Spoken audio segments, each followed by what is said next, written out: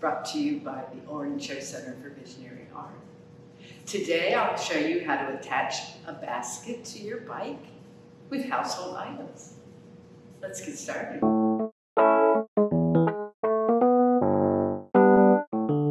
We need a basket first. There are several different kinds of baskets I'm going to show you today. Now, if you'd like to personalize your basket, do so prior to attaching the basket. Here's some examples that I've done. So once you've decorated the front of your basket, you're ready to attach it. This basket, I'm going to use t-shirt strips to attach it. You may need an adult to help you do this part. Thread them through and get ready to attach to the bike. So once you're ready to attach it, get your t-shirt strips and tie it around your bike handles. You may need an adult to help you with this to get really tight. And you might have to add more than just two. You want it pretty sturdy while you're riding around. The next example we have is with zip ties. Add the zip ties the right way. You might need an adult on this one too. Bend the zip tie around and lock it into place.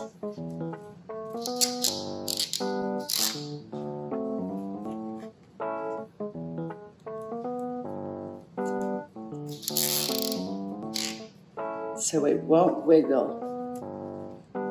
Ta-da! Excellent job. Thanks so much for crafting with us today. We'll see you soon. Bye-bye.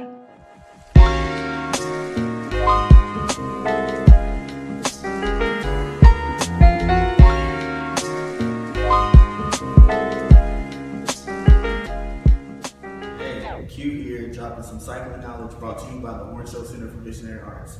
Today, basic bike info.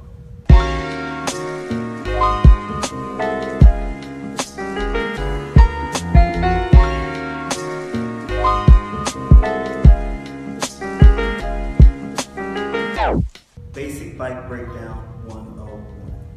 You have your handlebars, your front brake, your stem right here. This is your frame. Your frame literally holds everything together. Next thing, handlebars. One of the most important pieces on your bike. Stem and a headset. You also have your saddle, your seat post. Don't forget the wheels. When it comes to bikes, most cycles have the same fundamental hardware. Today, I'm here to show you what that hardware is.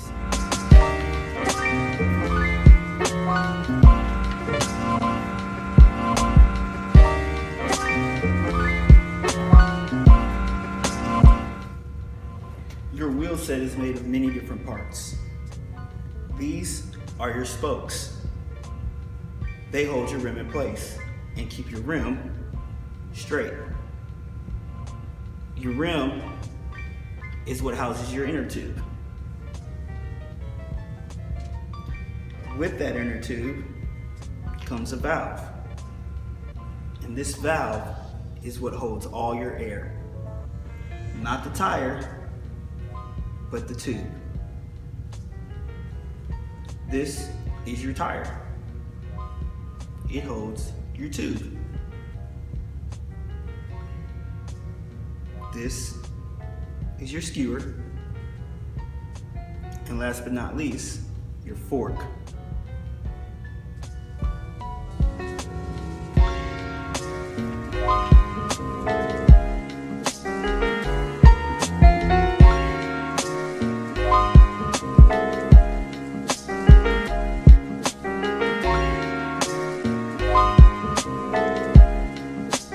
Now let's get to the good stuff.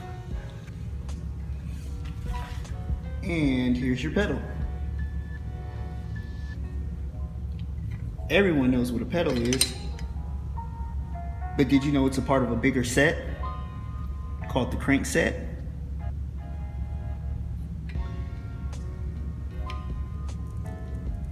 And here's your crank.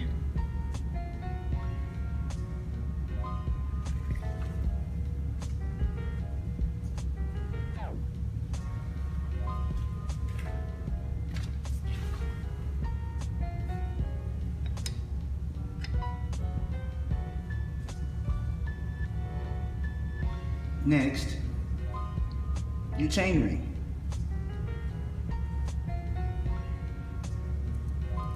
And your chain.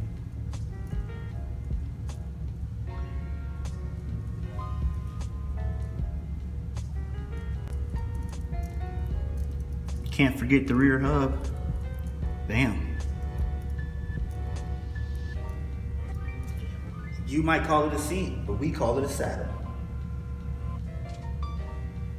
And holding that saddle up is your seat post.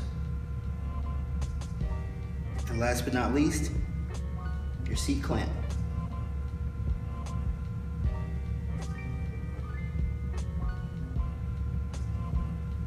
Hey guys, thank you so much for watching. If you have any more questions, don't forget to check out our website at orangeshow.org, or you can look us up on Facebook at Orange Show Center for Visionary Art.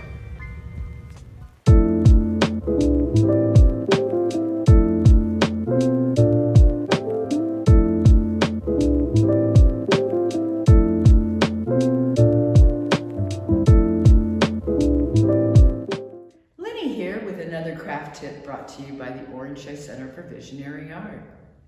Today I'll be showing you how to add streamers to your bicycle grips. We'll need a few things before we can get started.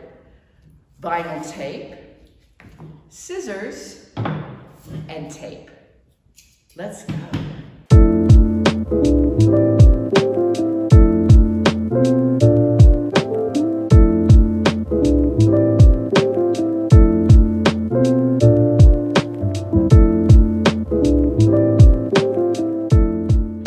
Let's measure out our tape that we want to use. You can do it in any colors or sizes that you'd like. We can make sure they're to a better size once we get them attached. So combine all of your vinyl tape and making it into a point, securing it with your tape. Make sure you get it all in there and all real tight. Excellent, now we've got that. Now, we can add more streamers by cutting the tape in different sizes and lengths. Once you have that, your grip has a hole in it.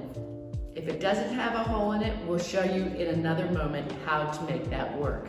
So you might need an adult supervision to help you get this into your grip hole. Once you've gotten that, then you can adjust the lengths of your streamers. Ta-da!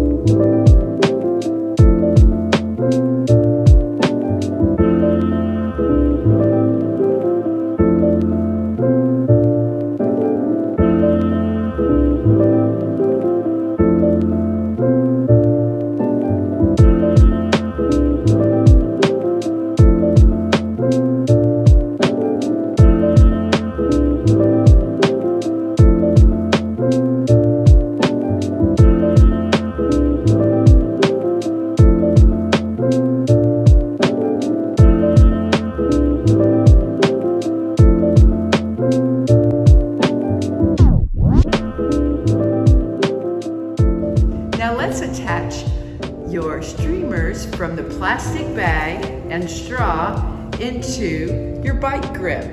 Usually there's a hole there. You may need an adult to help you push this in there pretty tight. There we go, that's pretty good. It's okay if it sticks out this far. There you go, how about that? There's your streamer from a plastic bag.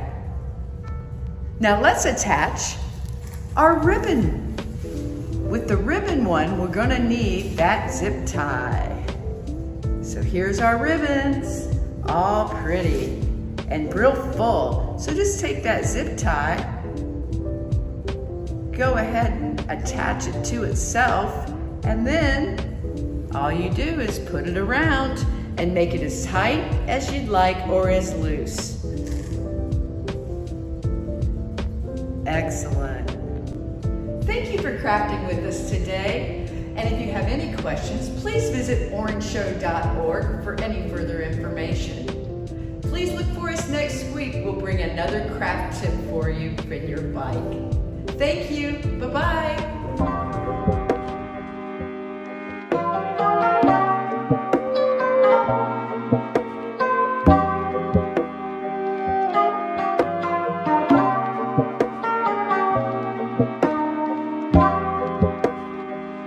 Today, I teach you the difference between fixed gear and freewheel.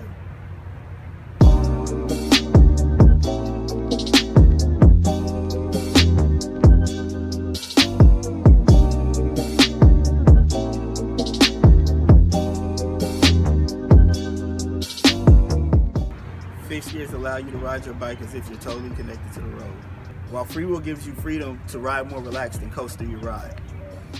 A fixed gear bike is basically a bike that has a drivetrain without a freewheel mechanism.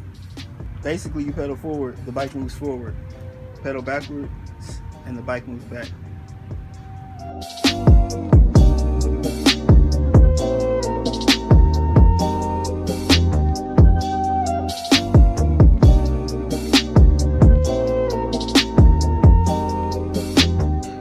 Freewheels allow you to rest. They're way less tiresome on your legs.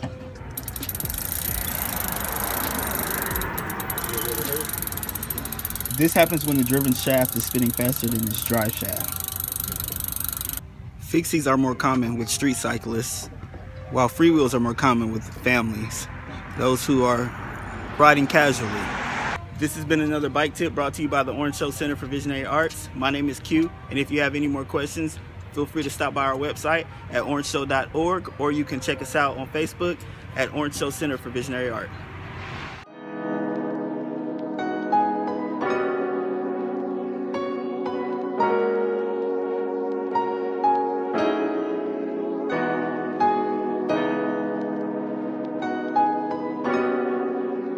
Hey guys, Q here with another cycling tip brought to you by the Orange Show Center for Visionary Arts. Today, I'm going to teach you how to patch your tube.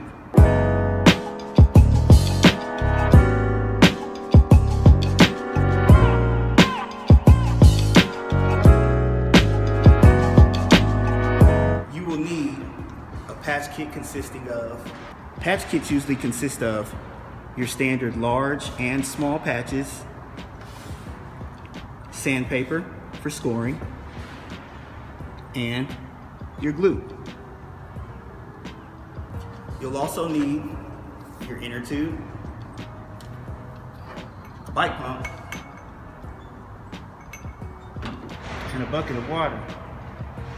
Step 1, pump up your tube.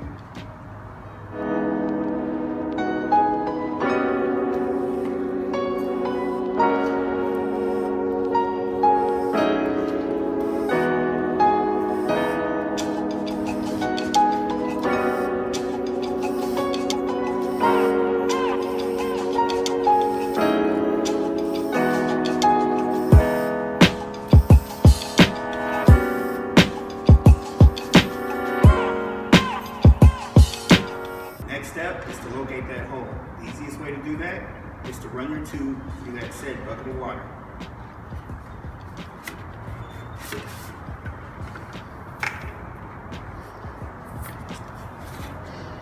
Whenever you start seeing bubbles, That's when you've located your hole.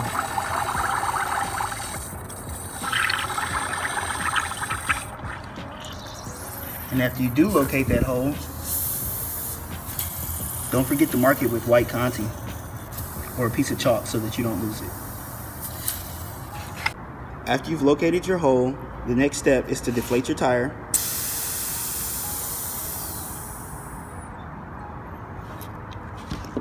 And start sanding.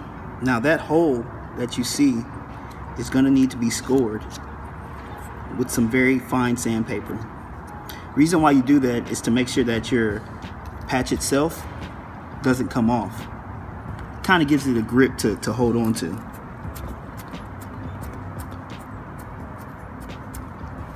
And don't forget to score just that hole. Sand that down.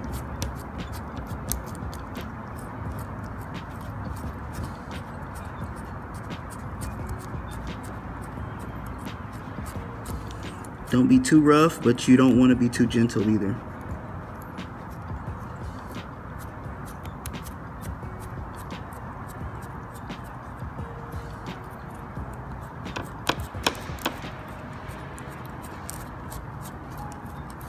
After you've sanded down the area,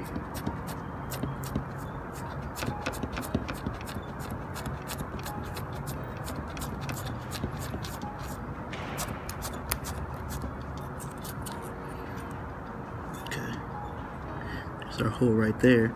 After you've sanded down the area, your next step is your patch and your glue. Your patch and your glue, two of the most important pieces in this puzzle. Easiest way to do this, that I like to do it, is step one. You'll peel your patch from its base. Step two, you're going to take your glue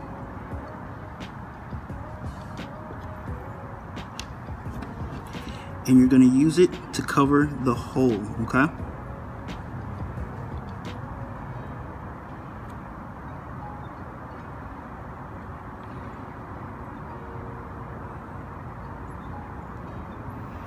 You really don't need too much, but make sure you actually plug the hole itself. Otherwise, this exercise is pointless. And you're going to place your patch. Now, the thing about patches is that you want to make sure you have glue on the entire piece. Because if you don't, air will seep out. And if air seeps out, you might have to get another patch or get another tube. So make sure you have glue surrounding the entire area of the hole.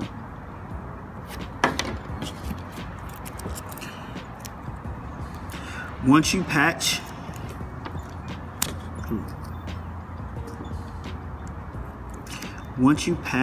your tire, you're gonna hold it until the glue is dry.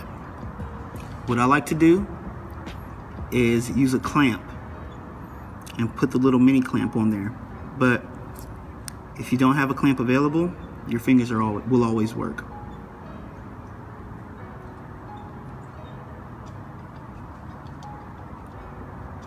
Now, after your glue is dried, your final step is to peel that piece of plastic right here off of your patch. And once you peel it off of your patch will come out looking something like this.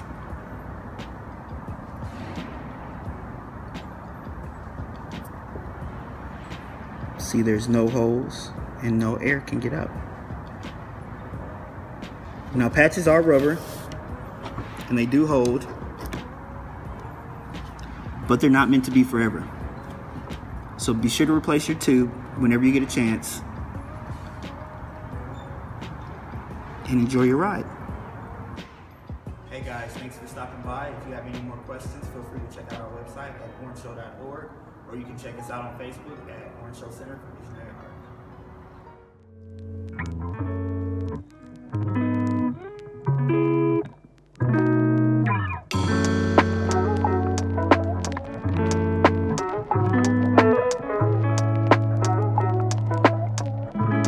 Hey guys, Q here with another cycling tip brought to you by the Orange Show Center for Visionary Arts. Today, my 10 tips on cycling safety. Are you ready for the road?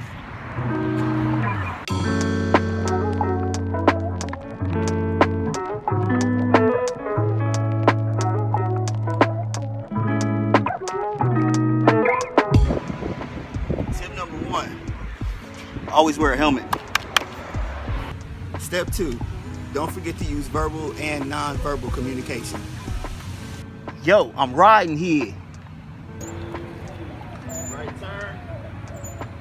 Tip 3, use a bike light so you can see and be seen. Step 4, always keep a U-lock and proper cycling tools such as a patch kit, a pump, and even a wrench if you have one. Never know when you're gonna get in those cycling scrapes. Skirt, skirt. And always look both ways before you cross the street. Clear. Number 6, obey the rules of the road.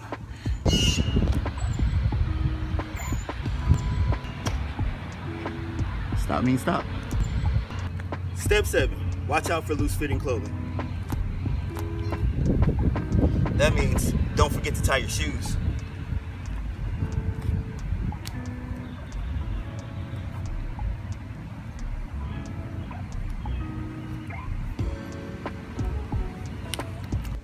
Okay guys, step 8, always check your equipment. Step number 9, no headphones or earbuds of any kind. They really stop you from hearing what's going on around you. Above all, don't forget to have fun. Okay guys, once again, thank you for stopping by. This has been your 10 cycling safety tips brought to you by The Orange Show. If you have any more questions, don't forget to visit our website at orangeshow.org, or you can follow us on Facebook at Orange Show Center for Visionary Art. Peace.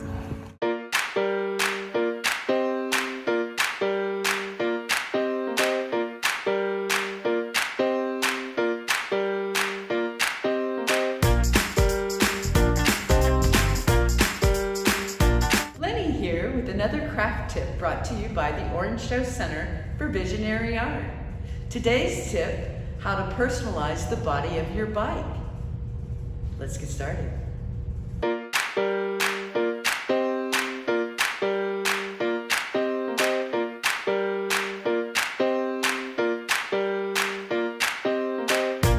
There are several ways to apply personality to the body of your bike. Some are temporary and some are permanent. To decorate the body of your bike, here are a few items you might have in your house to do so. Stickers, vinyl tape, duct tape, and for a more permanent solution, spray painting your bike. So let's get decorating. You'll need to decide what kind of design you'd like.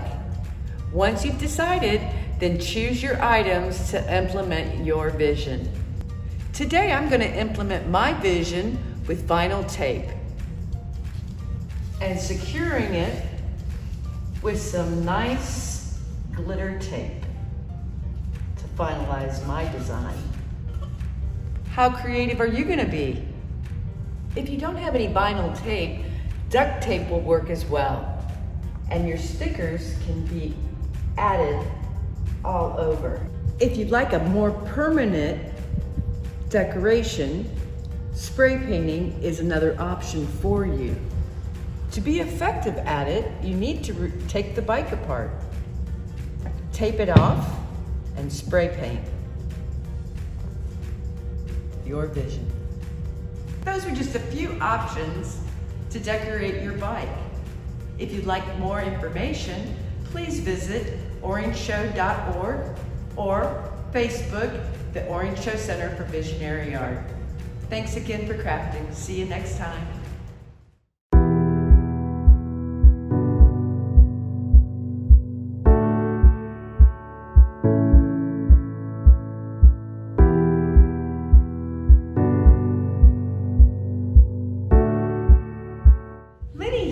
With another craft tip brought to you by the Orange Show Center for Visionary Art. Today's tip is how to decorate your helmet.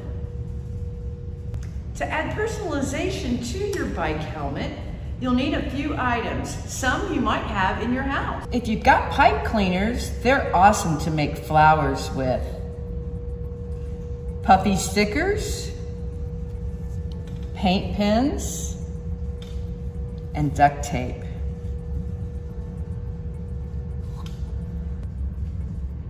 Today I'm going to start with some stickers first. Once you figure out what you'd like to do, you may cut out and start applying.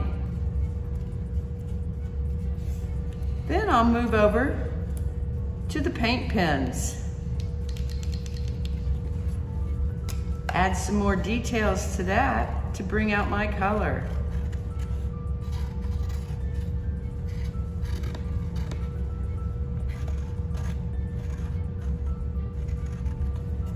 Take your time and be careful, and you'll get a beautiful design. If you have pipe cleaners around, they're awesome to make flowers with. And attaching them through the holes, just bend them around.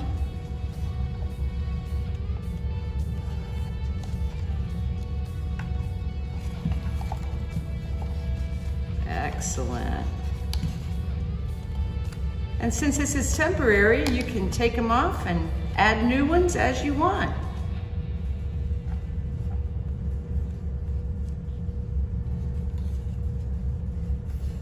Take your time and build well. Great job.